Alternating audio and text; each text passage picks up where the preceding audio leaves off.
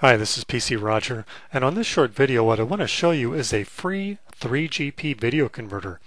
You know, most of us have a cell phone and most of those cell phones will take a video, but you get kind of frustrated when you hook it up to your PC and find out, hey, it's in this .3GP format and my Windows PC has no idea what to do with that.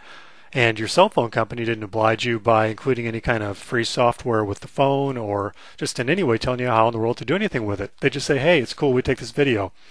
Well, with this free program, it's the free 3GP video converter from DVD VideoSoft, and I've got a link on my website, and there's a link in the description of this video to take you to my website, get the links there, hook you up.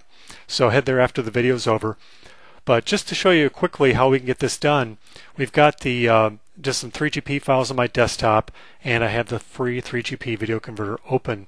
And I'm just going to take one of those files, just drag it onto the file area here, and let go. And you can see it's got a video convert here. And we have the options down here in the formats of AVI video, MP4, 3GP, because you can actually go backwards if you want to, or just convert to the MP3 audio.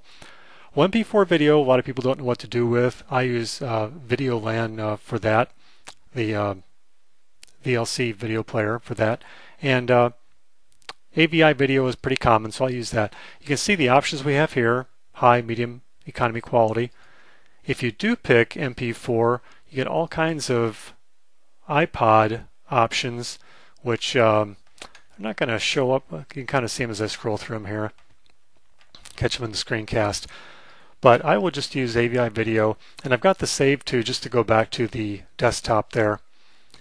And for the options, English language, you can turn off the computer when it's done. It does not take too long if it's not a real huge video. You got a theme here, whatever, So we're just going to click the convert button.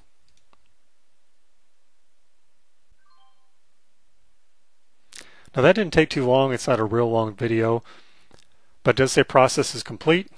We close it, and we can open that file up, and Windows Media Player will play it.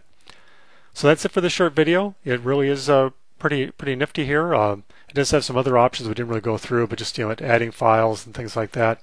You can change the output name, and you can put some tags on the video, but it really doesn't have to be very complicated. I just do a 3GP in and an AVI out, and we're done, and I can use it for whatever I want.